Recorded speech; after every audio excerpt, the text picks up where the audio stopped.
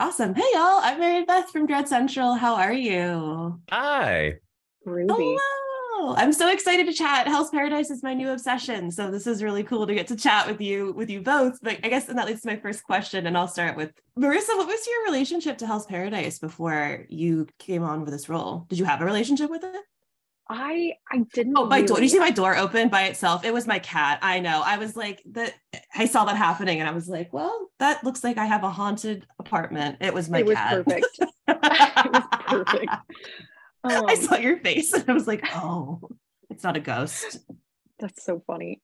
I yeah, Anyway. so I didn't really have much of a relationship with it beforehand. I had watched Okay. the original trailers in Japanese, and I remember thinking, wow, that sounds like something that I could voice, but I never in a million years thought it could happen.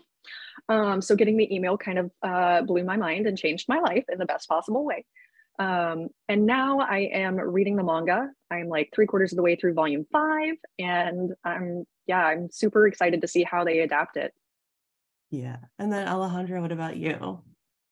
Do you also have a furry friend with you? Yeah, I have a dog on my lap. Sorry. What was the question? It was Your relationship to Hell's Paradise before you kind of signed on to this role to voice Gabimaru. before I signed on with the role, I didn't know anything because I've Okay. gotten to the point in where I'm a fan of a lot of the stuff I watch. So I don't want to get too attached and then be disappointed if I don't get the thing. So that's been my new mentality. But sometimes it doesn't always work out because I read stuff and there's no anime yet, and I'm like I'm praying. But with House Paradise, our my buddy and fellow castmate Matt Shipman, he got me into the manga. After I booked it, he was like, "Hey, have you read the manga?" And I was like, "No." And I was like, "You should read the manga." And then I binge read it. So yeah, I binge read it before we started recording episode 1.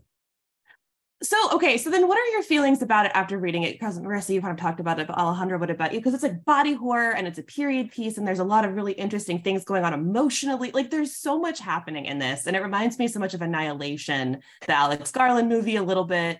And I'm just like curious after Alejandro, you reading it, like what were your thoughts just about what this world is? Without spoiling it, at the end of the day, it's a story about love, you know, like through and through, you know, and it's so cool because number one, I am terrified of horror. I am like when it Oh, comes to body horror, like when it comes to blood, I'm squeamish. So, but it's so gnarly and so cool that I love it. I love it. All the weird creature designs, all the the plot itself, the journey for this elixir of life. It's so rad. But even through it all, through all the battles, through all the blood and all the ridiculous plants growing out of people's eyes, uh, there is a nice and genuine, true love story under it. Like it's all about this murderer with a heart of gold trying to get back to the one he loves. I mean, he's just a wife guy when it comes down to it. Whenever I watch this, I'm just like, he's such a wife guy, and it makes me laugh. Gabi Maru is a wife guy through and through, even though he's really good at murder. He just loves his wife, and I love that for him. And I love anime with our killer with the heart of gold. Exactly. But this is not the first time that the two of you have worked together. What's it like reuniting on something different from Horimiya? But yeah, what's it like reuniting together? It's so funny. And when I found out that Alejandro was going to be Gabi Maru, there was a kind of like a relief and a reassurance because I knew that we had already worked together before. We had established this kind of working relationship, and now I can call him my friend. So getting to record in the booth, I know that I can trust what I'm going to perform, and I know that I can trust what he will give me in his performance. Um, so it's been really fun because these characters are similar but also very different to Hori and Miyamura. So there's some witty banter back and forth, but overall their personalities are totally different. So it's been fun exploring this kind of this new relationship between characters. Well, I just called it Bloody Horimiya. That's what I did. hell yeah. Well, do you do any prep work together? Like in terms of work, like yeah, I'm curious with voice acting. I'm always so curious. Like, is there prep work that the two of you, did you discuss anything together? Especially because Gabimaru and Sagiri have such a weirdly complicated, cool relationship. So was there any discussions that you guys had with each other before recording anything? No? Hell yeah. Okay, cool. Not really. No. I mean, the most conversation we were Cool. like, hey, you're this. Hey, I'm this. Hey. Like, that was pretty much the only conversation. I mean, the most prep work Cool.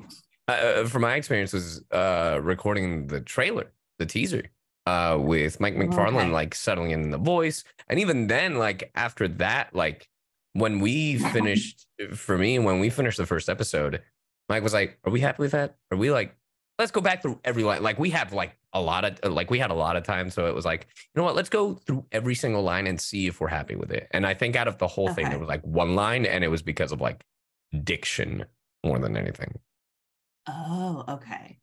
But then, Marisa, you had this really awesome tweet about Sagiri and like your kind of relationship with Sagiri and like be like playing this character. And I wanted to hear more from you about kind of digging into her history and kind of her headspace of just wanting to prove herself as a samurai, not just as a woman, but just as a person, and kind of just I love your tweet like rang true. So I just wanted to hear more about like, your relationship with the character and what it's been like being able to kind of give a voice to her in the show. It is, man, it is always such an honor to be able to voice a character that I relate to so hard. Yeah. And I think a lot of people can relate to her story. So much of her character arc is about subverting gender norms or stereotypes. And we've seen it already with Lord Aizen, and then we see it with Genji in episode 5. And the comment section on Crunchyroll is very funny in that regard. But it's, man, it's been such a journey, because so much of what I've experienced in my own life is kind of related to that as well. So I'm able to imbue this character with aspects of my own experiences, and maybe not everyone is aware of that. But I hope that there's like some subtext or something. And to hear that it resonates so much with so many people has been incredibly rewarding. And yeah, Sagari is so strong and fiercely independent, and yet comes to realize that maybe she does need to rely on others. Yeah, she takes us on a whole journey, and I'm excited to see where we go from here. Me too. And then Alejandro, similarly with Gabimaru, what was it like? Was there anything preparation wise you did to kind of get into his headspace of, you know, we've talked about him being a wife guy, but also scary and a killer, but there's like a lot going on with him as well, like emotionally. And what was that like for you to kind of get into his headspace and create his character just with your voice? I mean, for the voice itself, it was definitely a collaborative thing between myself and Mike, because we were Mike McFarlane, the voice director. We were trying to figure out where to place it. Originally, my instinct was to like go a little higher for the trailer, but for the trailer, we wanted to match the tone, so we went a little lower. And then in the show, it's like slowly settled, because he is young, but he is married, so he does need to have that like weight of experience of like, I've killed a lot of people. But most of my prep work for the entirety of the show is reading the manga, Cool. and keeping up with the show itself, for sure. And I could talk about how this is relatable in my life right now, because you know, he's trying to get back to his wife, and I'm married, and I'm in the middle of going back and forth between work, so I'm always in that headspace of trying to get back to my loved one. Wow. So I'm just like, oh, and in Horimiya, I was in a similar headspace to Miyamoto, because of the I was on the verge of proposing to my partner. So now it's like, oh, how life imitates art, you know, or like art imitates life. Like it's really funny, and like happenstance of where, when, and these projects I'm recording are in, you know. That's so cool. But then my final question for both of you, starting with Marisa, is what are you most excited for people to see and what's coming up in Hell's Paradise, from both what you've seen in the manga and what you might have worked on already if people haven't seen yet? There are some really incredibly cool fight sequences. I'm excited for people to learn more about the island and about these characters. We're going to get some more backstories, some more flashbacks, and we're going to learn a lot more about who they are and why they became that way. And of course, we're going to see more of Sagari, you know, being a badass and incredibly cool. I mean, I'm excited to see the rest of this story brought to life via anime.